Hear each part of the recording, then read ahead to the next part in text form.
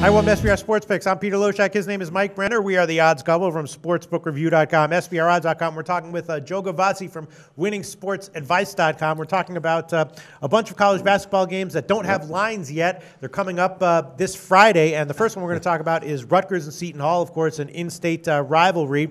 Always a big matchup here, and this is just a matter of will these two teams' ATS trends that they've shown so far this year continue? Seton Hall has not been a good bet, right? 3-6-1 against the spread. Rutgers, totally the opposite. They're 4-1-1 against the spread so far on the year. So if we expect that to continue, Rutgers might be the play, but we don't know what the line is, so it's hard to make a call right now. But those are the ATS trends so far for both these teams, Mike Brenner. Yeah, it's interesting. It should be a good matchup. But, yeah, Seton Hall disappointing again ATS-wise, and they better shake out of that pattern. And I know they don't care about it, but that team just has a lackadaisical effort at times, and I think it's really catching up to them. Now, Rutgers, if you're 4-1-1 against the spread, obviously you're bringing it both sides, on the road, at home, and I think the consistency's there. I would probably lean, but again, without that spread, it's hard to really tap into that, Pistol. Yeah, absolutely. I mean, some of those covers were close. They lost by 12 at Miami as a 14.5-point road dog. This is obviously a small sample size. Joe Gavazzi, what's your take on this matchup?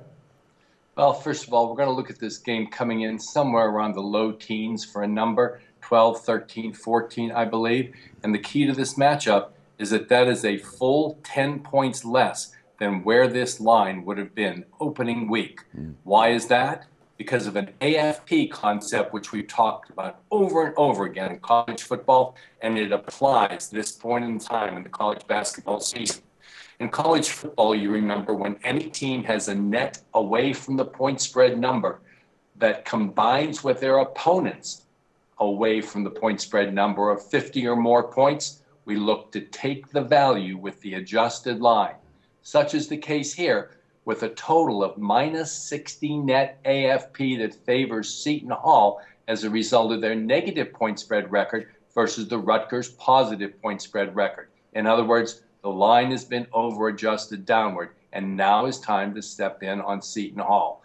The name to know for Rutgers, Steve Pickell, former Stony Brook Seawolves coach, led them to 20 wins 6 of the last 7 years, and is turning around the culture at Rutgers as well as the defensive presence of the Scarlet Knights. They may not be a force in the Big Ten this year, but look for them in the years ahead. They've certainly got off to a great start and caught the attention of many of the nation's sports bettors. Seton Hall, well, Seton Hall just keeps plugging along under Willard. You know, they've got two good guys out there, Kadeem Carrington at the point, and as well Anthony Delgado on the inside. I like this team. They're at their best coming off a double-digit home win. And did you know that in the month of December, just like so many coaches who prepare their teams for January, Seton Hall is 25-12 against the spread in the month of December.